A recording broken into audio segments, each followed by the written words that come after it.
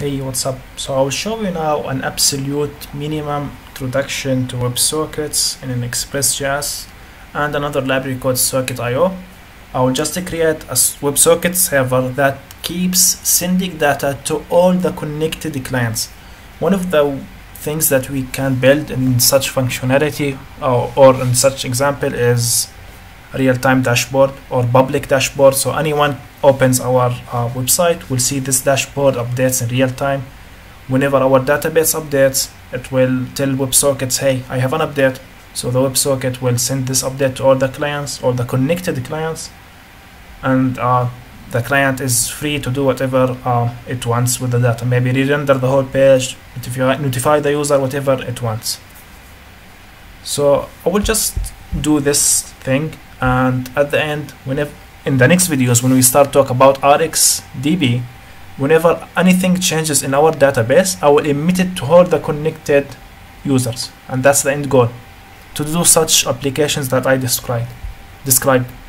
But if you want me to add authentication to the JSON Web Tokens or to add like authorization, so a user X can't subscribe to events coming to user A, stuff like that, I can show it to you, but just put a comment in the videos and I will be happy to do it if you want, because at the end everyone is will have this question: how I can make my WebSockets secure, how I can secure them, how I can add authorization so you can't subscribe to events that you should not subscribe to. And if you want to Google about it, this kind of things, authentication can be done via JWTs, JSON Web Tokens, and authorization can be done by splitting your WebSocket server into multiple channels. It's very easy. It sounds complicated, but it's very easy. You will just split your channel, your WebSocket connection to multiple channels. Each user will have his own or her own channel, and they will listen to data coming from the server from that channel. So that's just talking. Let's just write some code to broadcast all events happening in the server to all the clients, and this just show you how we can connect to it. So first thing, I will go to my desktop, go whatever you want, and you can use this command in Linux systems. So make directory dir, okay, and name it. I will name it RxDB WebSocket Express. I already did that. Then when you go there, just type npm init then y. This will create an empty package.json for you. And package.json allows you to have or install packages, and it will store the version for that package, so you will know what version you used in this application, so it won't break if there is an update. And when you install these packages, they will be installed in Node modules. And by the way, if you don't know, these should not be touched. I mean, it's just there, don't touch it. So I already did that, and then now npm install. You can type just I for that. You will install a couple of packages. For now it's only just two, socket.io and express. I already did that as well. Socket.io is an package that simplifies dealing with WebSockets in JavaScript for the clients and for the server. So you will use the same package in both places, okay? This is something I think a lot of people get confused by, where I should put my WebSocket code in both, in the client and on the server. Yeah. So let's just create a file called server.js. This will be the most simple Express server you have ever seen. So const app will be equal to require,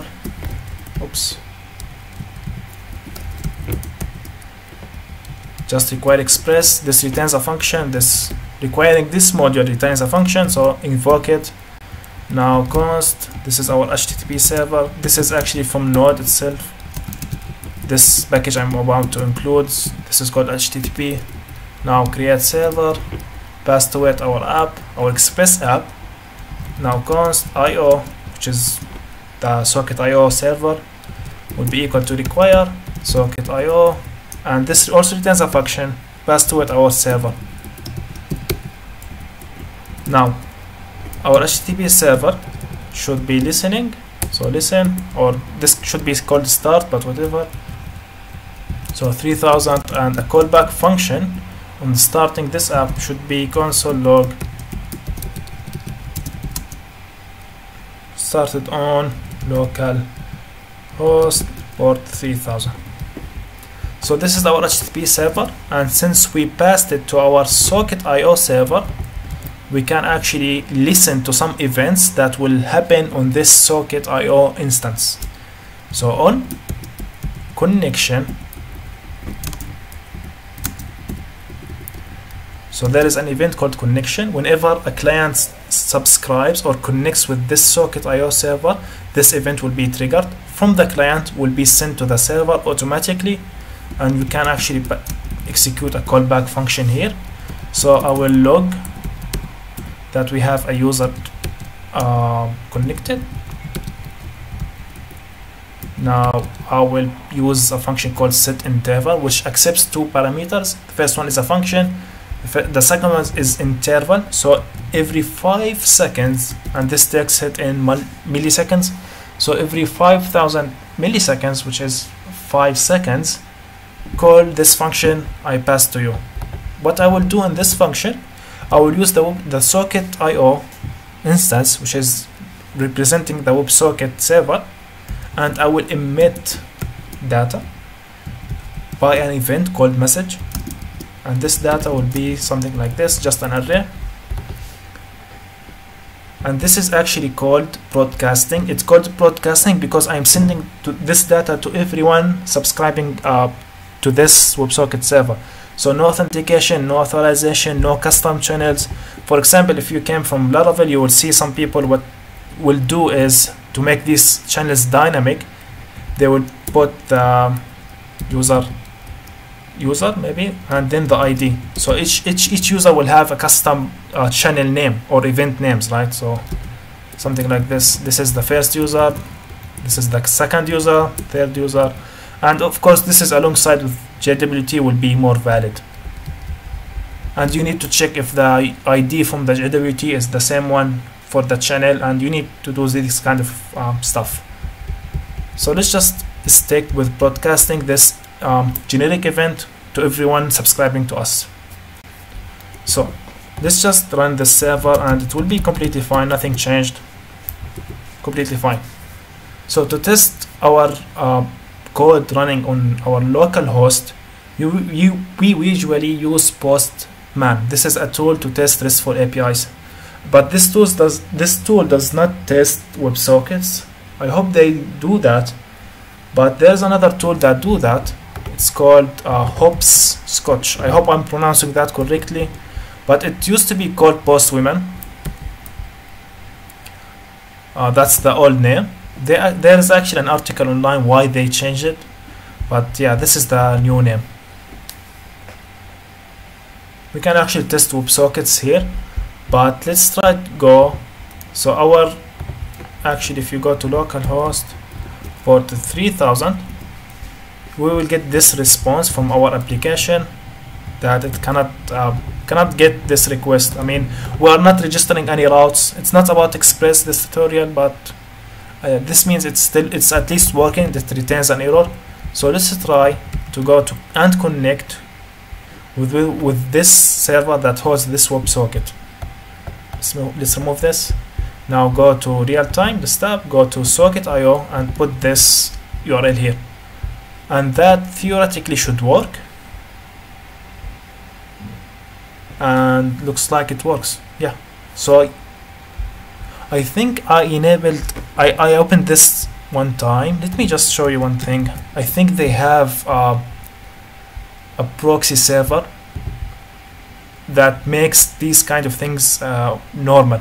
So if you think about it, when I put here localhost 3000, how should this application know which localhost I'm talking about? Because every host, every server has its own localhost, right? If you think about it. So I think maybe they have a way to know that, or yeah, I mean, it makes sense that I mean my machine in this context. But what I'm what I want to show you, if you go to settings, I actually enabled this. This is the third time I'm recording this video, and in one of them I went to settings and enabled proxy, and this I think this will send the request here, and they can forward it to our local host. But yeah, it's working. It's really interesting, because I was going to show you another tool called 𝗥𝗲𝗀𝗃, which expose your local host and make it public. So I think I will just show it to you. It's really interesting that you read about this tool. I will put a link in the description, but I think it's really interesting that this tool can connect with your local host without any, we don't even install any kind of software. This is huge in my opinion. And you can, as you can see, you can actually install it as an application. This is a progressive web application, but having a powerful tool like this on your web browser is very awesome. So let's just return to my point. Since you can put just the link for your server and connect to it with 𝗁𝗏𝗃 client, so this 𝗁𝗏𝗃 package will be installed on your server and run with your Express server on top of your Express server, and on your front end you will subscribe to the URL for that WebSocket server. And as you can see, since we are broadcasting this event to all the clients, this client is receiving this message containing this data from here. Let's go, and let's just go and show you how this is really cool. We are literally broadcasting to everyone that is subscriber. So let's go and subscribe from another tab, which you can think about it, another user. They will both see the same kind of stuff.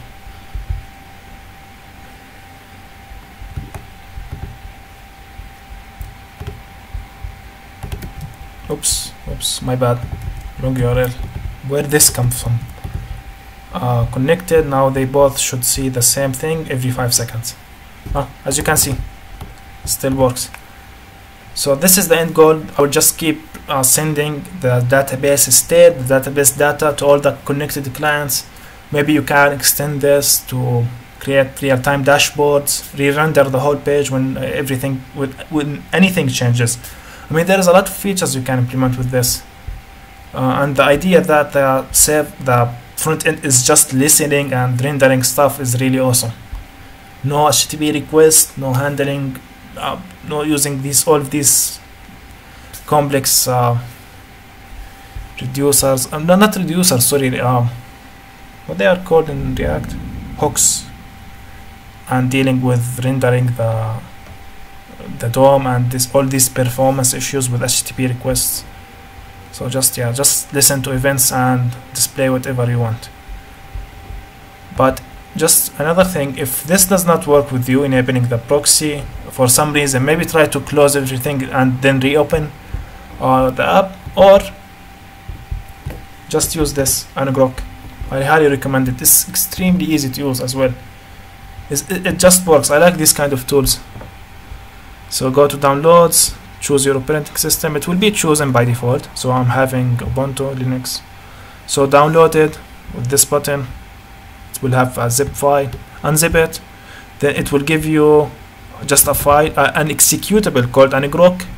You don't need actually to authenticate, but you can just immediately start using it. So put 𝗥𝗲𝗃, then HTTP, pass to it HTTP, then the port, and this will give you actually a URL that you can send it to anyone, and they can access your server running on your machine. I will just show you really quick.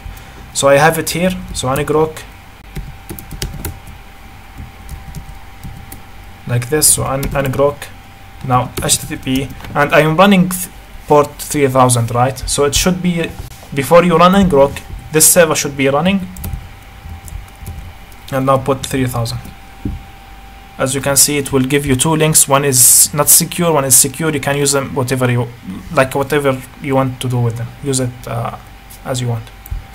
And another thing I did not show you, we are logging whenever a user connect to our server, right? To our WebSocket server. We have two, right? So here you go. let's now just connect with another one. So now we have 3, and let's just get that link. Choose WebSocket. Now go to connect. We should see, yeah, another user connected. So if you think about it, we can actually put here io.emit new user. We can listen to this on the front end. We can notify other users that, hey, there is another user opened the same page like you. I mean, this is a lot of websites do, like these old chat websites. I'm not sure if they do it in the same way, but this is how you can do it. So this is like the most minimum introduction to WebSockets. At the end, I will just import the RxDB stuff here, and I will emit the changes happened there to all the clients. I will broadcast it to everyone. I hope this was useful, and thank you. And remember, if you want me to create some tutorials about authentication and authorization WebSockets and Express, I will be happy to. Thank you.